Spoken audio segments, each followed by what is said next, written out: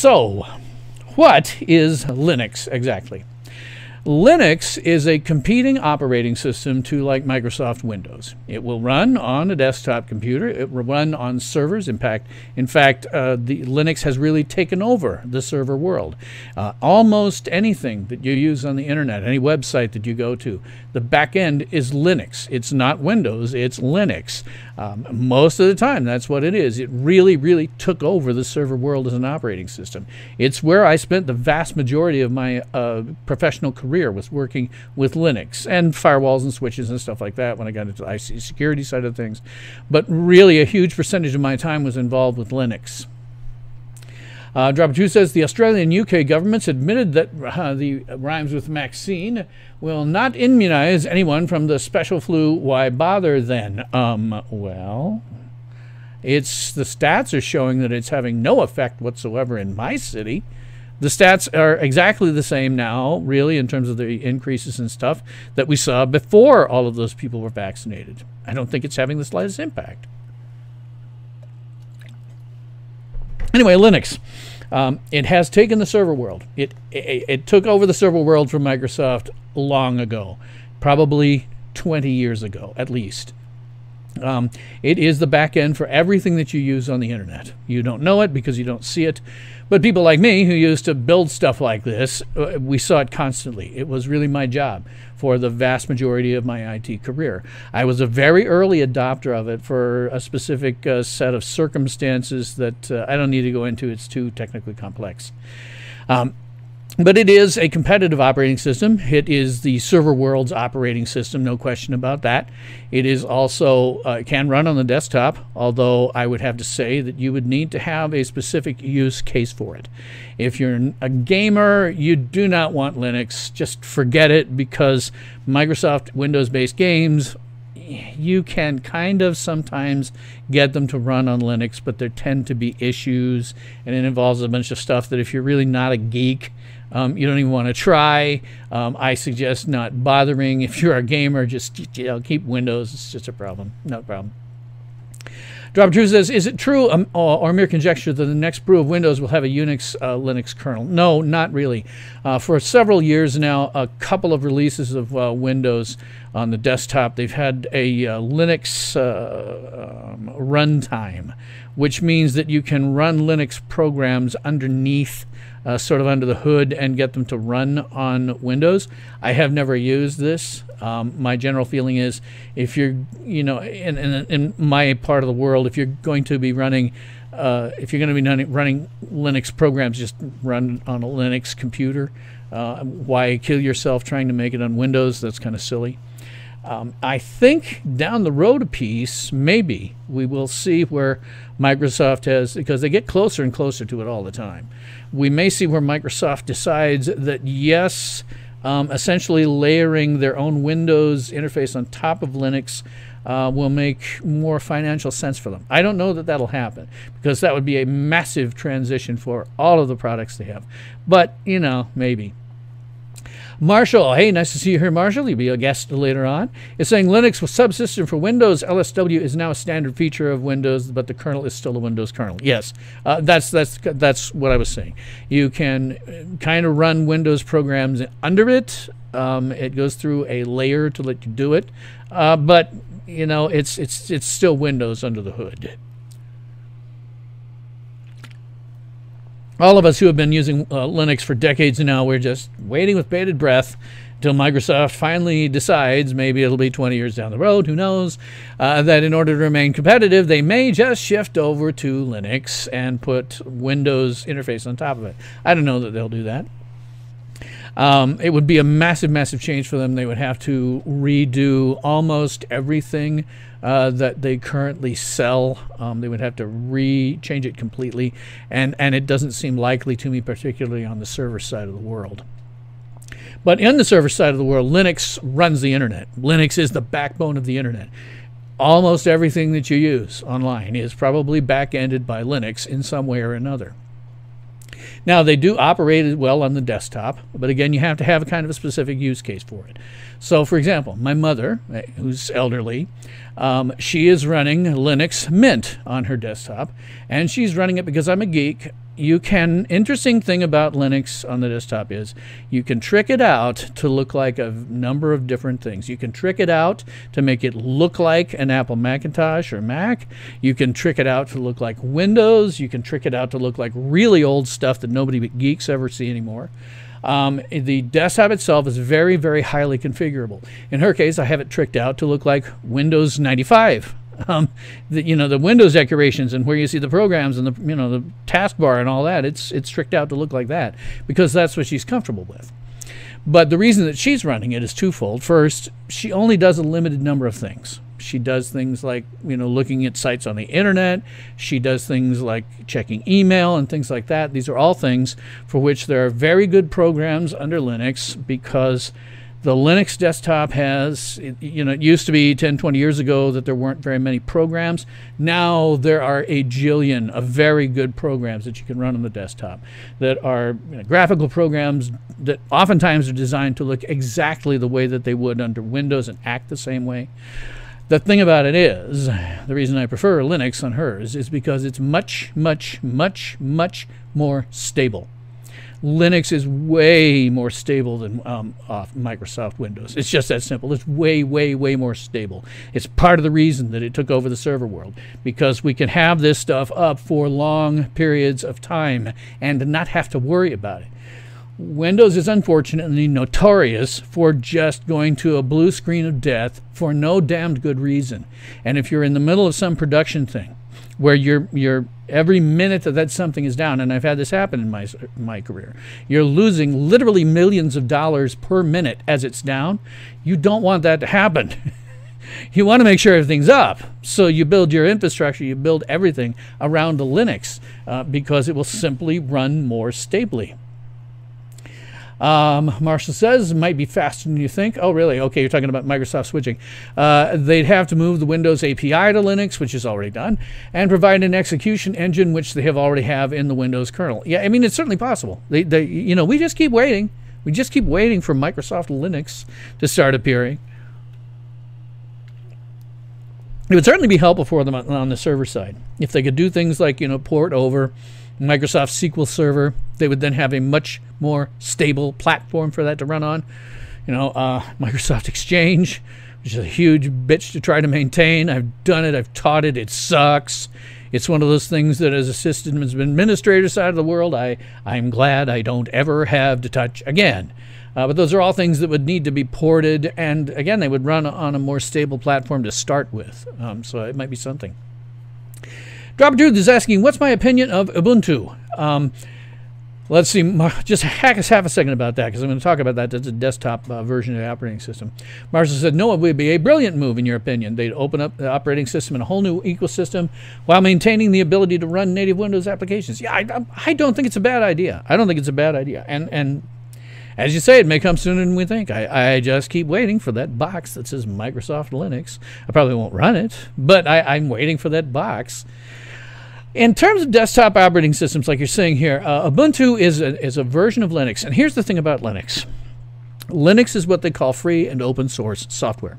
That means that the software that's underlying the operating system itself and the overwhelming majority of programs that you can run on Linux, the source code, that is the things that the programmers write so that the program will run, is available for anyone to look at. It's one of the things that makes Linux much more stable, because somebody, there are a lot of geeks around the world who just like to look at this stuff for fun. They look at it to learn things. They look at it for fun. And when you have 500,000 eyes, which is certainly possible in a world this size, 500,000 eyes looking at the same code, they can find an error and then submit it to the people who are responsible for maintaining that code, and they go, oh, I'll fix for this. Done.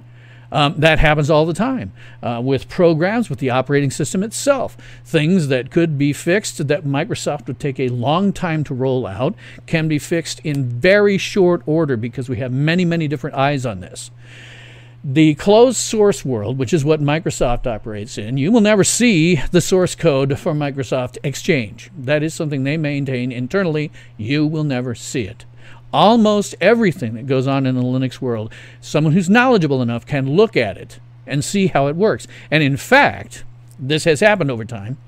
If you take a free and open source software that's licensed under a certain license, if you take that and you say, I don't like the way this is working, I'm going to fork it.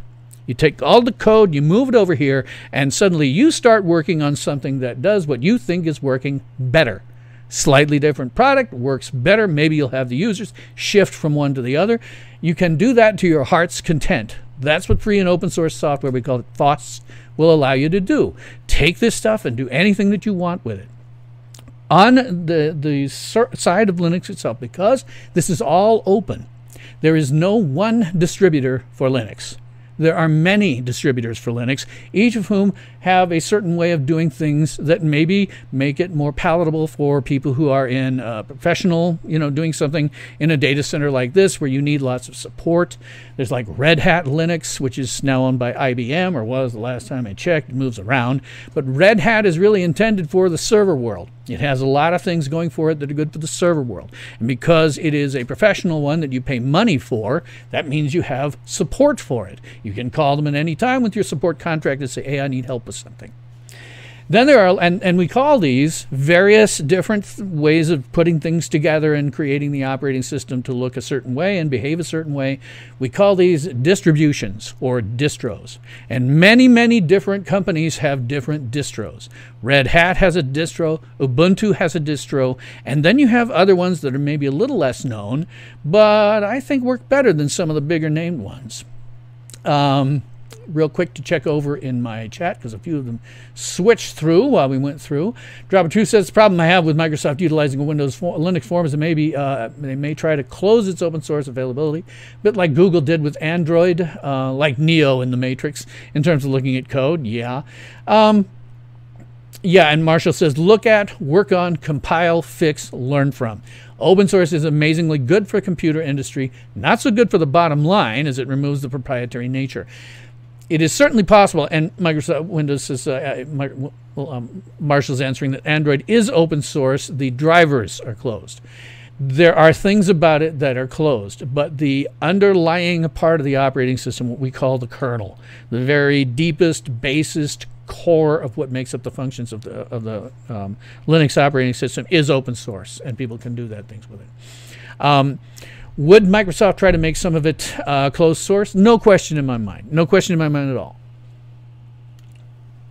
I don't think they could make the kernel closed source. That would be impossible. And a lot of the tools that come with it would probably not be closed source. But if you went with something like Microsoft Exchange, yeah, they're never going to let you see the code for that. That is an internal thing that they will never, ever put out there for others to see. Marshall says, most reliable distros are Debian and Arch. They own the majority of the internet servers because they're most robust and stable. Yes, that's absolutely true. That's absolutely true. Those are the most reliable ones. And when you get into the one that I prefer on the desktop, Ubuntu is okay. Ubuntu is a good one, but I find its interface clunky and weird. It is hard for a person who is used to Windows to deal with the interface on Ubuntu. It's clunky and weird. I don't like it at all. I don't suggest it. It can confuse you very easily. What I really do suggest, however, on the desktop, and this is the one my mother's running, is Linux Mint. And this is a Debian, as Microsoft mentions, a Debian-based distribution. I've got a link for it. It's, I think it's, linuxmint.com real easily. And Marshall sings, great distro for the desktop. Yes, and the cool part about it is, while it comes out of the box, looking very, very similar to the Windows desktop, you can, as I say, if you're geek enough, like I am, you can trick it out to look like anything. And so for my mother, to make things easy for her, I have tricked it out to look exactly like Windows. She really sees no difference between what she's dealing with on the desktop and what Windows looks like. Well, really Windows 95, because after that, to me, frankly, the interface became more clunkier and harder to deal with. She was used to that, and for her, that is a very good desktop for her to look like. But out of the box, still, it's going to look quite a lot like Windows. You will not be confused by it. Ubuntu will be kind of confusing. So I recommend it. And as you're saying, Drop Truth saw an old Pentium laptop running Linux Mint, and it flew like an i5. That is the other thing about Linux, is it is not sucking up system resources the way that Windows does. Windows has a long history of becoming bloater and bloater and bloater. What happened was you started out with MS-DOS. And MS-DOS was a very limited operating system. Then we got into Windows. Well, for a long time, Windows had to support MS-DOS programs because that was what was out there. So they were essentially layering Windows on and keeping DOS underneath it, which was very clunky. Then they kind of finally started to phase out of that, got into a newer version, but still there were things that they had to keep supporting. And so the operating system just kind of grew and grew and grew and grew, and for the longest time, the versions of Windows would become an upgrade the moment that Intel came out with a newer, faster processor. Because you needed the newer, faster processor to run the new version of Windows. It just got to be clunky, and it still kind of is.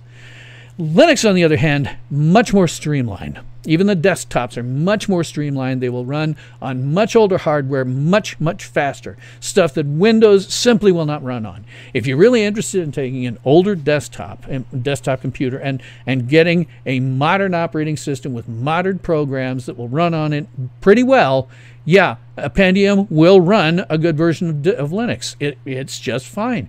It can do older hardware very, very easily. Drop Truth says, do you have an app for making Mint look like Windows 95? My dad would enjoy that. Do I have an app for it? No. It's kind of beyond the scope of a discussion like this.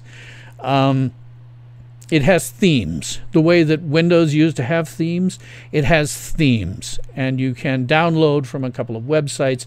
Maybe I'll do another video that gets into this in more detail, but you can download a theme that looks like Windows 95. And you just install the theme and boom, there it is. It looks like Windows 95. Marshall is saying he runs Mint on my Docker laptop. Docker is another thing that you can do that's well outside the scope of this discussion. But it's a Ryzen 7, 32 gig RAM, 1.5 terabyte total space. Fast as a bunny, never needs to be rebooted. Always as snappy as the Rocinante, avoiding stealth ships. Hey, cool. Yes, and that's another cool thing about Linux. Oh, God. The upgrade process for Windows sucks. I mean, it really just sucks. If you want to upgrade programs, you're downloading programs from some website someplace, and anytime there's an update, you have to download it again and do the update. If the operating system itself wants to update, it's going to do a bunch of stuff under the hood, and these days it doesn't even give you the option of rebooting. It reboots whether you want it to or not. And sometimes, I've had it happen, oh God, it's miserable when it happens. Sometimes they'll release a new version that has a bug. And all of a sudden, if you're supporting 250 servers in a data center, every single one of them has the damn bug. And you have to roll it back to the previous version of Windows until they fix the bug for the next time around. It's miserable. Linux, on the other hand, very simple. There are background processes that will run to do the upgrades. You very rarely need to actually reboot for the upgrades to take place, and when you do, it's just a simple down up, you're done. The applications themselves are cataloged and kept in various places in what they call repositories.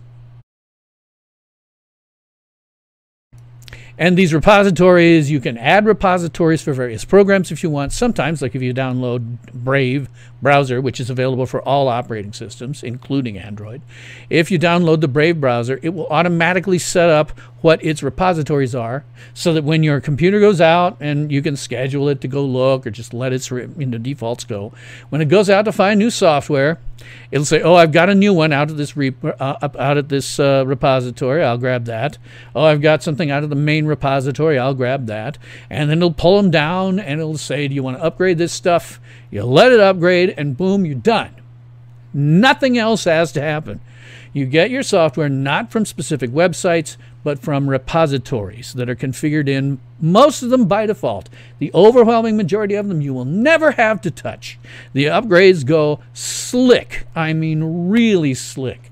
Upgrading Linux is so easy. Upgrading programs on Linux is so easy. And one of the coolest parts about it, if you're an end user, if you look at Microsoft, when you look at the start menu, you have 4 million programs that start to fill up because they just shove the program into the main part of the start menu. Linux automatically catalogs what kind of program it is. So like if it's an Office program, and there is a great Office program, I'll talk about it in a second. If it is an Office program, it will put it in the start menu in a slot for Office programs. You don't have this jillions and jillions and jillions of programs.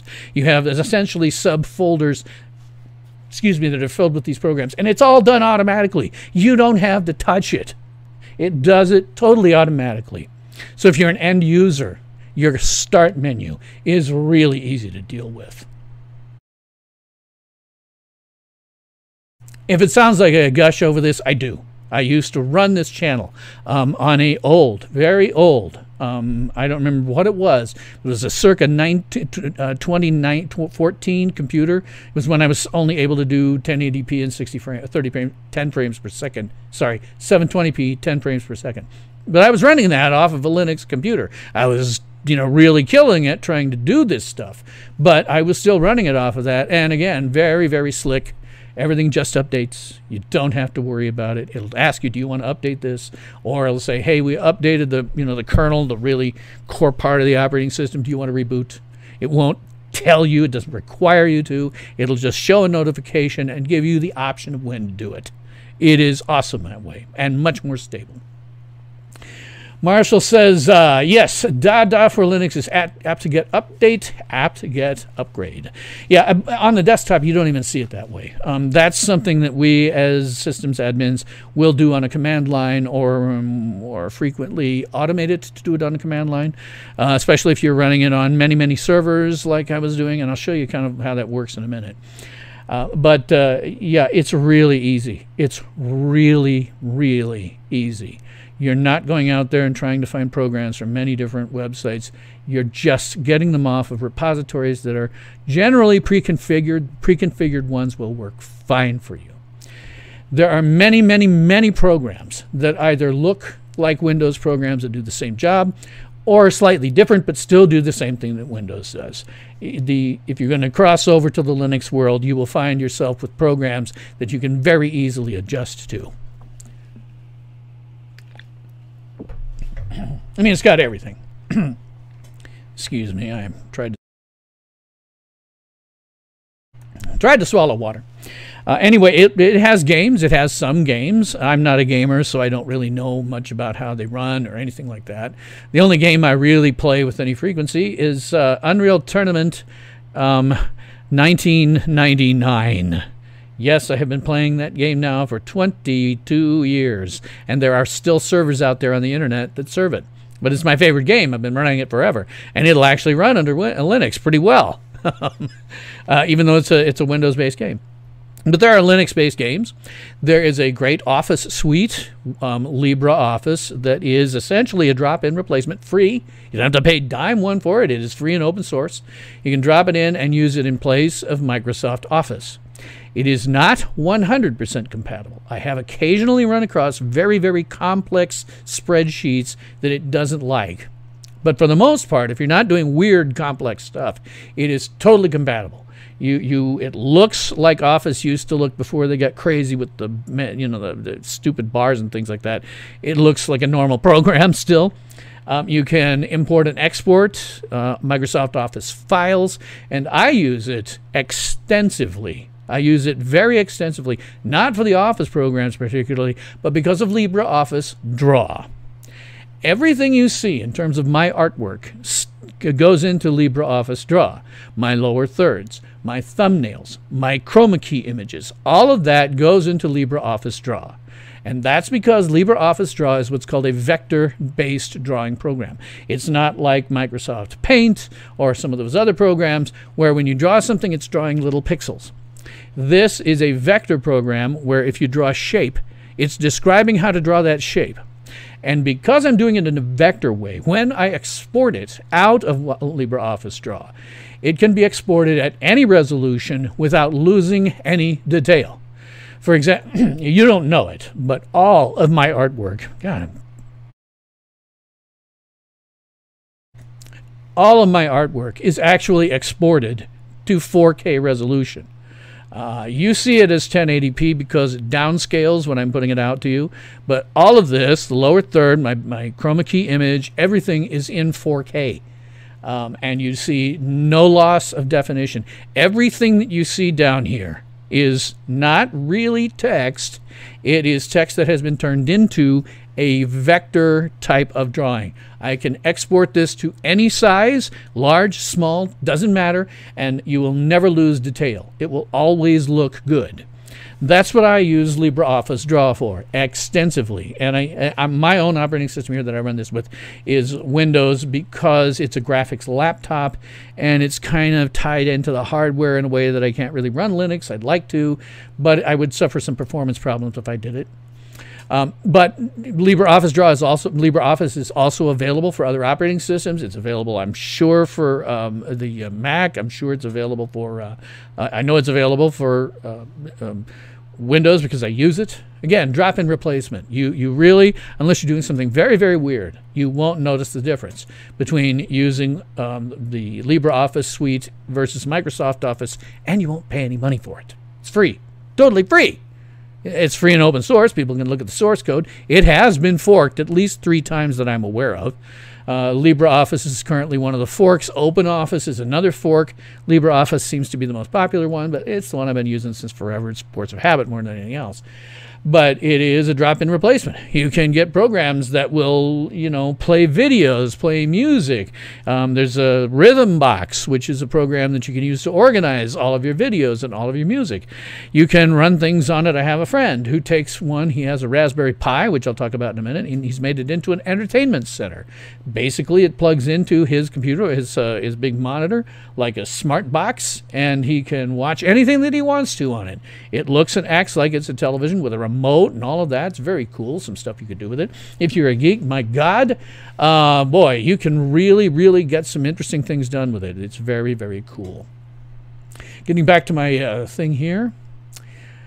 OpenOffice or LibreOffice? Libre is my choice. How are the Linux operating system graphics card drivers? Very good for the most part.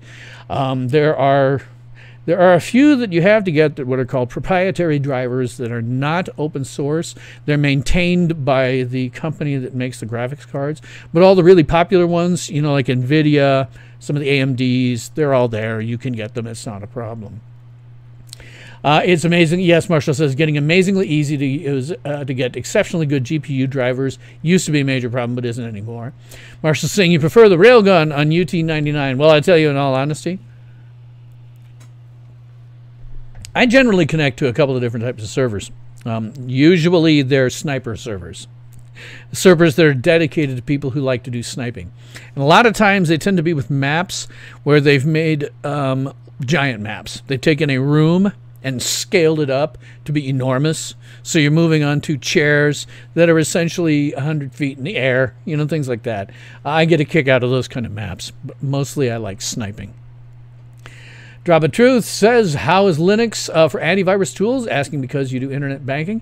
Linux is not even remotely susceptible to Windows viruses. It is really impossible. The way Windows is layered out in terms of security makes it very difficult to get a virus in that even does things. But regardless, it still does have antivirus programs.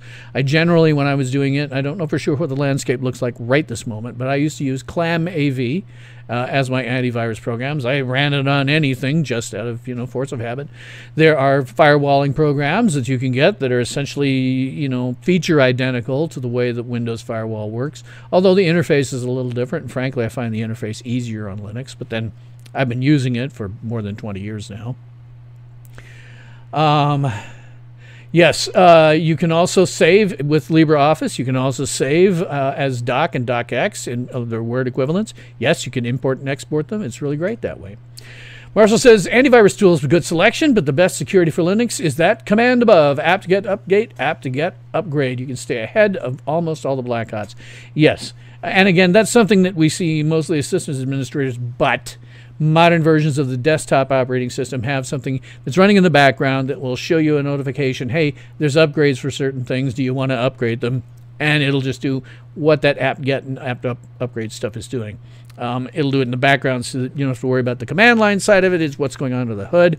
You just see a nice program that says, hey, here's some upgrades for you. Do you want to take them? The answer, by the way, is always yes.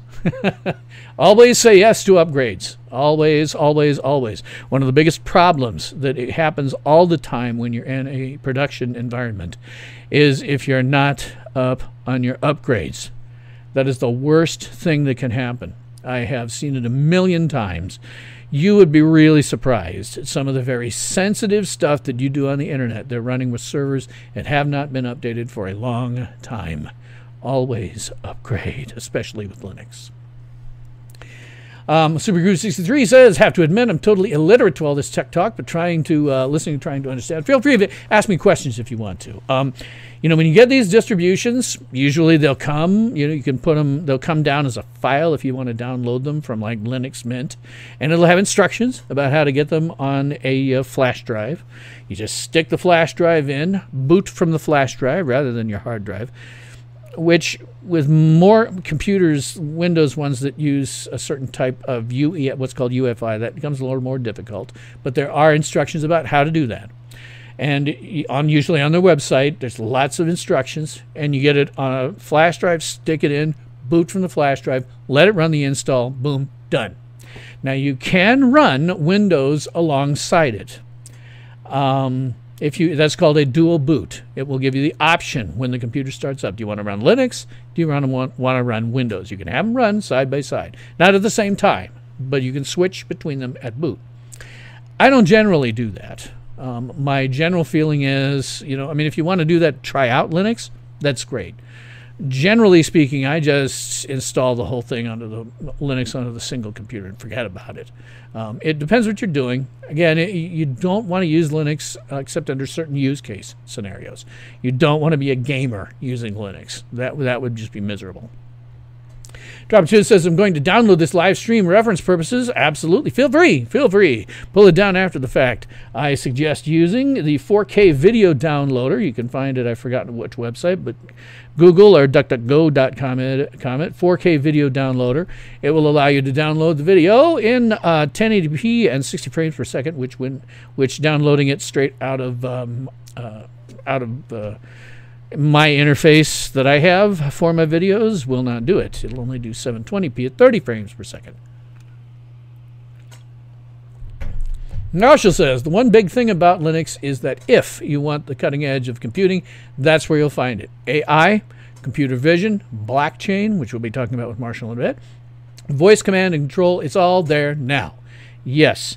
The cutting edge stuff all happens on Linux. There's no question about it, because that's where the geeks live. Very few of them you will find running anything other than some kind of Linux.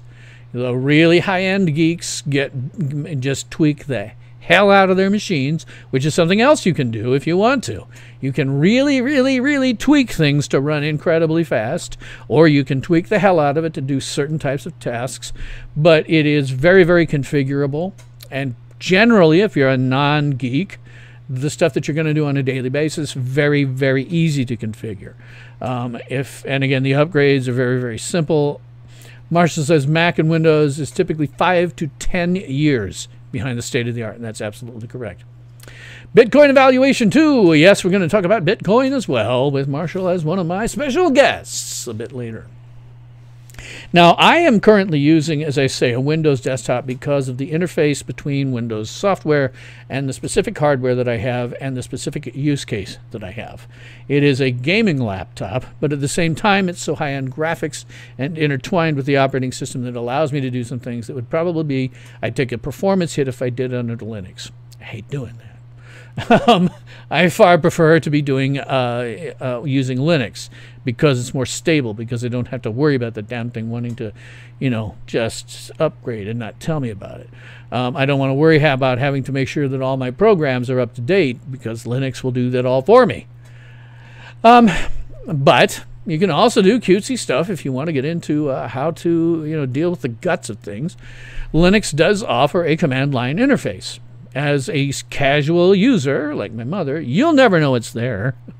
She never uses it. This is what I have been using in my daily world since forever.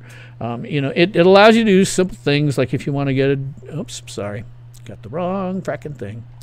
Where the hell is it? I was in the wrong window. There's my command line. Sorry about that.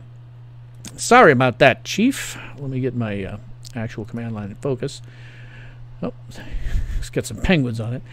Let's see. Marshall says, all my high-end computing is on Linux. And trust me, Marshall's doing some extremely high-end stuff. He does AI work and all kinds of other things. The Windows and Mac cores aren't able to handle it in terms of algorithm intensity. Yes, GTX 1070 is a space heater when I do advanced AI stuff on Linux. I'm sure it is. What's my background today? Is it NORAD or Utah Server Farm? I have no idea. What happens when I do for these, as I say, I run all my artwork through LibreOffice. And when I'm doing that, I always just look for something that looks like it might be apropos to my topic, but is a very high resolution, at least 4K if I can find it. And it has to be non-attributed and hopefully not copyrighted because I can get into trouble with that. So what you're seeing back here is some non-attributed high-resolution video of somebody's data center somewhere. I have no idea what it is. But as I say, you have a command line that you can get to if you want to. Don't know if you can see it very well because the smallness of it, but you can do things like get a directory listing of all of the of all the files in a particular of a particular directory that you're in or folder that you're in. You can change folders. You can add and delete. You can, copy, delete, remove files and all that stuff. And you can do a lot more complex things with it. When I was working in the industry, my general rule of thumb is if I have to do something more than once, automate it. And the command line allows you to do things like run things like shell scripts, which are kind of like programs. I had shell scripts at various places that I worked that were very, very complex. So suppose we had to roll out a new version of a website that we were rolling out. And we're rolling it out to 300 different servers, right? Well, you don't want to have to go to every server and type the same thing in 300 times to get it to work. So we would automate that. We would write a shell script that knew which servers to go out to, what to do to them in order to upgrade this website, and hit the button and just sit there and wait for 3 minutes, and it would be done. It is very, very useful when you want to do things like automating tasks that are repetitive. Very, very useful. The Linux command line, very, very easy, very, very useful. Show us top. Well, let me see if I've got top running on this. It's taking its own sweet time. Let me what's the machine? I have another computer on my network that I'm going to get into here that will be a little bit more useful on this, and I'll talk about what this is in a second. I'm going to run HTOP, actually. I prefer that program. HTOP is a program that will show you your CPU usage sort of real time. It'll show you all of the various things you can see here. These are various programs that are running on this computer that I have that I'll talk about in a second, this specific computer. And then up here we have the memory usage and we have the CPU usage, which you'll notice on this particular server that I'm in is practically nothing. And I'll explain why that is in a second. But this is showing from top to bottom, which is why it's called top, or HTOP in what version I use. Showing from top to bottom the ones that are eating up the most CPU time. That is, the CPU is the part of the computer that basically is kind of its brain. And it's saying, okay, how much of the brain is being used? This computer is a 4-core computer. That means it basically has 4 CPUs. And you can see it's eating up almost none of it. It's doing almost nothing. And Marshall's going to be different when he has his servers and stuff. They're going to be chugging along a lot faster than this. I'll explain about what this computer is and what I'm using it for in a second. Let's see. Barter system still works. Going to talk about that. Yes, with Marshall. Transmission, huh? Yes, I do. This server is doing a number of things. Let me explain that. Good time to get into it. What I'm using, what you're seeing here with the statistics on this server, I am running a Raspberry Pi 4. Let's see, I've forgotten which edition. But it's a Raspberry Pi 4. And this is a new kind of very fascinating type of computer. Not that new, but it is what's called a single board computer. Everything on it is on a single circuit board. It has inputs and outputs like you'd expect, and it's very, very small. This is a Raspberry Pi, a Raspberry Pi 4, I forgot which edition, the latest one, that I'm not currently using right now. I bought a kit for it. I have a link to it in my description box below. But I bought a kit for it. You know, you can see it's got some of the standard interfaces, you know, network interface. It's also got Bluetooth. It's also got Wi-Fi. It has outputs to go to my monitors. It has inputs for, you know, USB 3 on it. All kinds of interesting stuff. But it's a single board computer, runs very fast. It can be set up as a desktop. I've done it. But it's not what I use it for. What I use it for is really simple stuff. I learned a long, long, long ago to never, ever trust files that you care about to your Windows computer. And never trust them. If you do, a crash and you'll lose everything that you care about. And I don't want to put stuff out on cloud services because A, they may cost money, and B, they may change, and C, they might just disappear if the company goes under. So I keep all of my very important, anything, really anything that I care about, all of the stuff for this show, all of the live streams that I download, anything that I create for it gets mirrored over to this server here, this one that I've got this HTOP running on. It mirrors it all over there to a pair of 10 terabyte hard drives. Now, they basically act like one hard drive. One is mirroring the other, constantly mirroring the other. So if I lose the computer itself, I still have my 2 mirrored drives with everything I care about on it. If I lose one of the drives, I still have everything that I care about on it. You would have to run into a really weird situation for me to actually lose my data.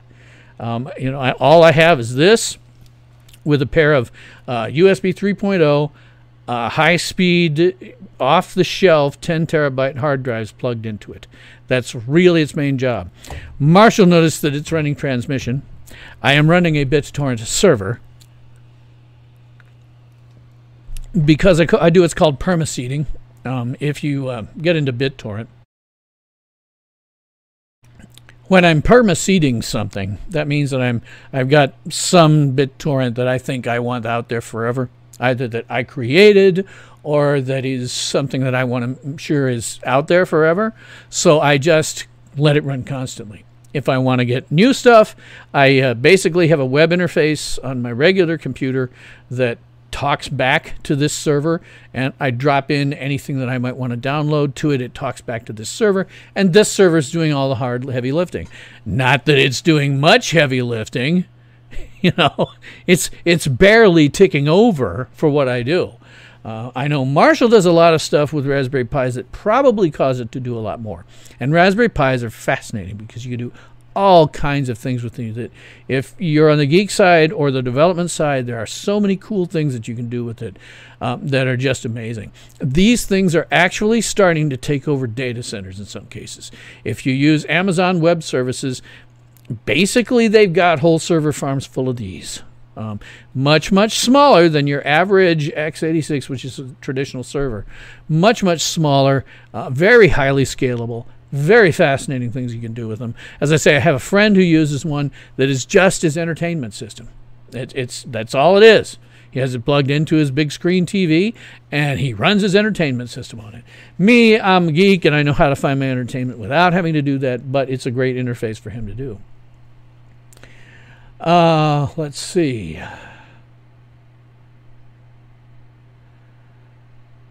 Let's see. Drop 2 says, we had the Let's barter system late 1980s in southwestern Australia, Margaret River, for nearly a year until the government shut it down. No tax being paid, of course. Well, we'll talk about that too when we get to the crypto stuff in a bit. Got to look at my time here. So it's been almost an hour. That's good. Marshall says, lovely little machine to Pi for. I love the all things Raspberry. Great for experimenting or spinning up utility servers. Also learning Linux. Yeah, absolutely. #1 at that. Dropper 2 says, so much to learn, so little time. Well, you know, the good thing about it is it's all out there. Everything that I'm talking about, you can find out about in excruciating detail. As, you know, you can self-tutor as much as you want. There's so many different, because this is all open. There are so many different things that you can get into where you can start out as a complete neophyte and find out interesting things about it as a complete neophyte and move onwards and upwards as you go. And as Marcia says, the Pi is a great learning platform. It doesn't have to be a Pi, but they're really inexpensive. The kit that I actually have linked to is about $100, but that's because it includes not only the single board computer. Yeah, I've got this one screwed in. Not only the single board computer, because it's tiny, there's this little tiny circuit board in here, but also it's got this case for it, and the case is a good thing. It has some cooling things going on with it that are a good thing when you're dealing with some of these higher end Raspberry Pis, but it is a great little thing. It can do a lot of stuff. The one that my friend has is a desktop computer for all intents and purposes. For a while, this was in fact my mother's desktop computer. And we changed it out for various reasons, but it was for a while, and she had no idea. It looked exactly like Windows 95. That's how I tricked it out. Drop 2 says, how did I go with those bots I was hassling? Oh, what happened was there weren't really bots. There were these 2 woke a-holes who decided to come in and throw, you know, videos of like The Rock saying, shut the hell up or something like that on a couple of my tweets for no reason that I could discover. So I started treating them as if they were bots.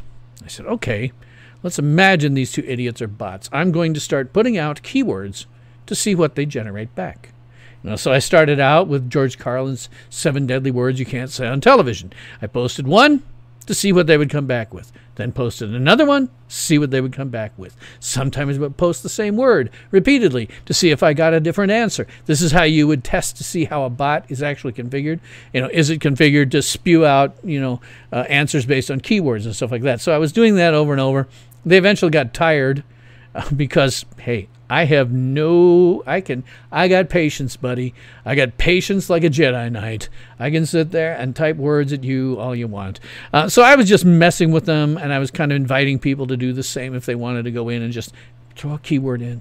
Don't engage them at all. Just put a keyword in and piss them off, make them frustrated because they're not getting your goat. They're just being tested as if they were a bot. Let's see. Permaslating weird old movies. Not really. Let me get my interface up and I can tell you what I'm actually seeding right now. I am permaseeding all of these Star Trek Continues Blu-ray discs. I want to do that. They distribute their Blu-rays via BitTorrent. It's perfectly legal to seed them that way, so I seed them all that way. I am permaseeding Superman: The Final Cut, which is a fan edit of Superman from 1978. Basic thing you have to worry about there, is my understanding anyway, is if you want to watch that, you have to own a copy of the original. I have a few others that are a little bit on the odd side. Just looking at the weirdest one I've got here. I have one that I created for myself called the Christchurch Shooting, and it's the full one because it has not, you remember this is the guy who went to a mosque, or 2 of them, in New Zealand and shot up everybody. And he had a manifesto that he put out. It was one of the few times we can look at one of these guys and say, wow, this is what a crazy person looks like. And it have an archive of all the stuff that he had, as well as an archive of like his Facebook page, his Twitter account. It's all there. I want that out there permanently because I think, it's, like I said, one of the few times you get a window into a real nut job. What's going through his twisted brain. It's really strange to have that happen, so I want that out there. So that's probably the oddest thing. Marshall Presnell thought a Raspberry Pi 4 is a lot more than 55 US living in Australia. If you're just buying the circuit board itself, it's really cheap. But if you're new to the things, I kind of suggest you buy maybe a kit that includes the case like this because it will help you out a lot when it comes to cooling. The Raspberry Pi 4s run kind of hot, and it's good to have the cooling features that are built into that case. Oh my gosh, boy. See, Marshall says one of the most amazing things about the Pi 4 8 gig model, which is one of these things here, 75, is that you can make a really full featured and highly capable Kubernetes cluster with 7 or 8 of them, a super cheap cluster for cheap. That gets into stuff that's more complicated than probably we need to do, but it is, when Marshall's talking about, is indicative of just how amazing some of this stuff on the Pi is. Marshall says, you're absolutely right. Sci-fi is now for all of us. It's that advanced now. Most of us don't realize it. Yes, I always say we live in a science fictional world. Everything that we look around and everything that I see right now did not exist, with very few exceptions, did not exist when I was born. And when I die, by then, everything else will have been completely replaced with something even more science fictional. Drop Drew says, I got bashed on Twitter for saying some of the scientific community act like religious zealots when the basis of physics and astrophysics is mere conjecture or a mathematical theory only. Yes, there's a whole long tweet thread. It's fascinating. It's been going on for coming up on a week. I've only been really monitoring it, occasionally getting in. But it's been branching out into all kinds of other stuff. It's really fascinating. It's like the thread that never ends. It just goes on and on, my friend. It's amazing. It keeps going on. But yeah, you've gotten some of that as well. There are some things that are rather conjectural at this point, that are very cool math, but it's unclear how much that math really relates to reality, and I agree with you on that. Careful with the New Zealand CC stuff, Bill. You can only be imprisoned in New Zealand for 15 years just by possessing it. Well, I'm not in New Zealand nor subject to their laws, and people around the world should see the inner workings of a complete psychopath. It's very rare you see that. Now there are, as with everything Linux related, there are different distributions for the Raspberry Pi. The one that most people use, the one I use, is called Raspbian. Link to that below as well. When you get a Raspberry Pi, it will not have the operating system already installed, but getting it installed is really easy. There's a lot of excuse me, there's a lot of different tutorials about it. Very, very simple to do. If you know how to put, here's the memory cards that they come with. Let's see if I can pull mine. I have a 512 gigabyte. What is it? It's so tiny. I'll put it up the camera in a minute. Well, it's one of these infinitesimally small ones. And it's green, so it's showing through. But absolutely tiny. To get the operating system on it, you have to buy it, and most of them come with an adapter to go to like USB. But once you've got that, it's really, really, really easy to put the operating system on. And you just plug it in like I'm doing now. And once it's plugged in, you have a working computer. And Raspbian is the one that most people use. There are a couple of others, but it's the one that I use, and I think it suits most purposes fine. Let's see. Drop2 says, yeah, the lengthy thing that we've been involved in for a week or so now, it did start out with something about New Trek, and it just went way off. SuperGuru63 says, I host some old DOS games that I really like. Is there a way to make them work? Yes, there is. There is. There's a great program that runs under Linux called DOSBox. and it will run your DOS programs slicker than you'd imagine. Really, really fast. I actually have I have one that runs Windows 3.1 in a window on my computer. It's faster than any native computer I ever ran Windows 3.1 on. It's amazing. You can run all kinds of stuff. Yeah, DOS games are no problem. I have 2 or 3 of my own that I have like that. Yes. VTrek, VTREK, and it only ever shows up if you like do a search for vtrek.exe, but it is a port over of the very, very early original Trek program that you found in text-based computing way back when. And by the way, there is a program that you can get for Linux, the original text-based Trek. But this is a nicer one with a little GUI. It's probably the best one, frankly, that I think has ever been made, including the Windows ones that tried to do the same thing. So DOS program, one's fine on DOSBox. Not a problem with it. Yes, I'm sorry. You're right, Marshall. The storage card that I've got is the 128 gig one. That's what I was showing was the storage box. The RAM itself is hardwired. You cannot upgrade RAM on these. If you're buying them, try to buy the ones that have the most RAM. You'll be, giving yourself some leeway, basically, technically. But like I say, look at mine, man. Barely ticking over for what I do with it. Yes, it is a micro SDHC card, and they're cheap as chips. They're pretty much cheap everywhere. They're really very inexpensive. But yeah, you got one of those and a USB adapter for it, which they almost always sell with them because they know you're going to be plugging it in at some point to a computer. Once you got that, putting Raspberry on them is really simple. Plug it back in, stick a monitor on it, keyboard or mouse, or use the Bluetooth. It's got Bluetooth. You're done. You're there. You have a computer. Out of the box, it's going to look just like a desktop computer. Used to work, Marshall says, with the author of WinTrek, Joe Jaworski. Okay, talking about all the Trek stuff reminded me of him. I need to go find him. It's been years. I didn't. Yeah, WinTrek was another good port. I still like VTrek, the old DOS game. I really do.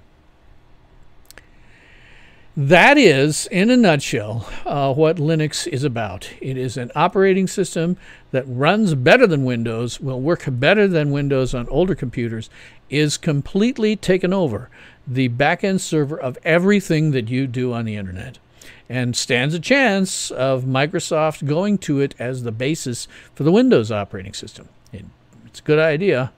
Boy, would their upgrade processes get a lot more, and become a more stable platform. It would be a lot more useful for upgrading. I keep waiting. We keep waiting. All of us have been using this for years, just waiting for that box that says Microsoft Linux on it. Drama True says to Oliver Frank 10, he called me a Neanderthal because I didn't use calculus or statistical derivatives, even when working as a consultant engineer for construction purposes. I don't know anything about that side of it.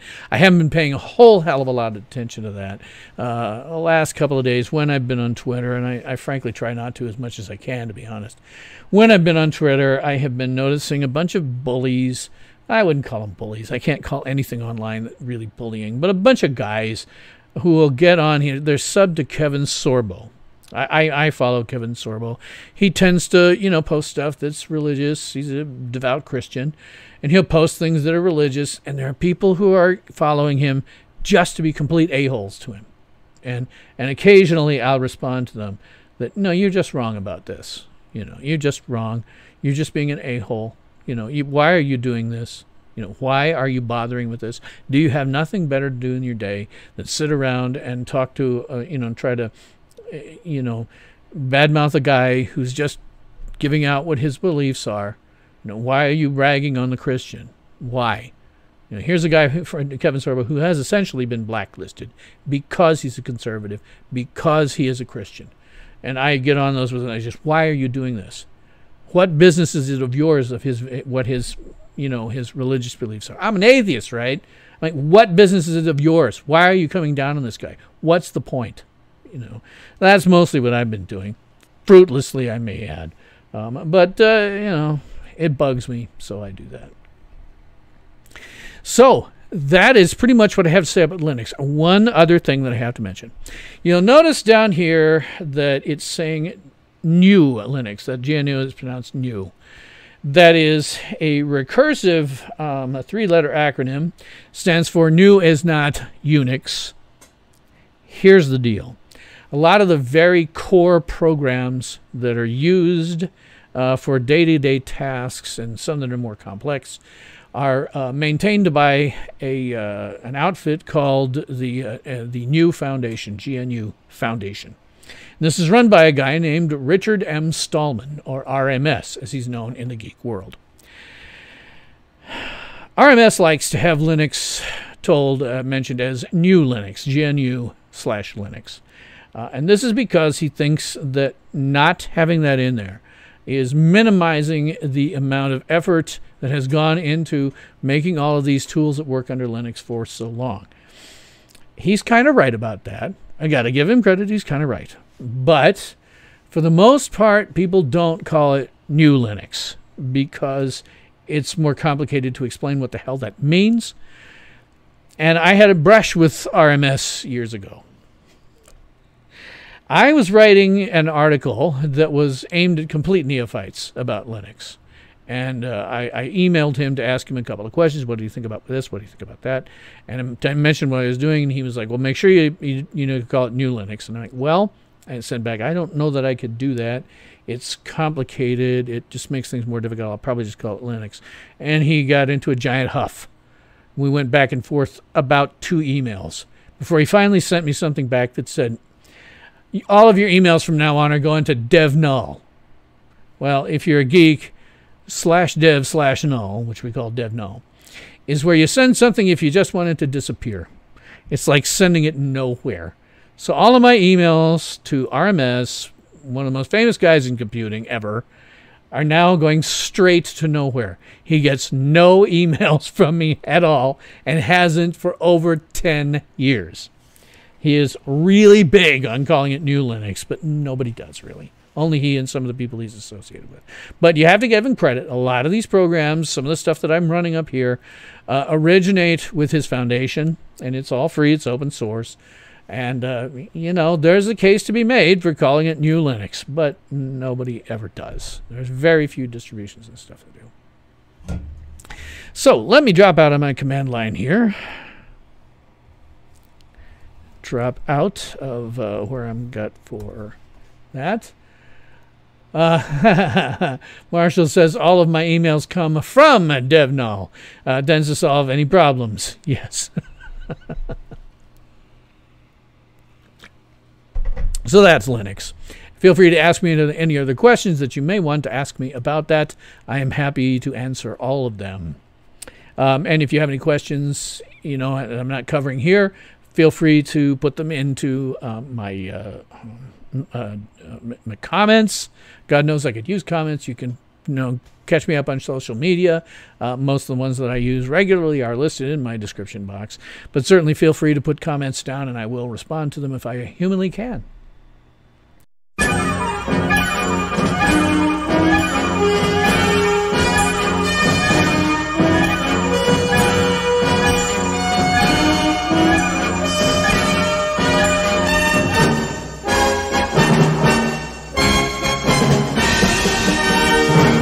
Ultimate power in this world has always been one simple thing: the control and manipulation of minds.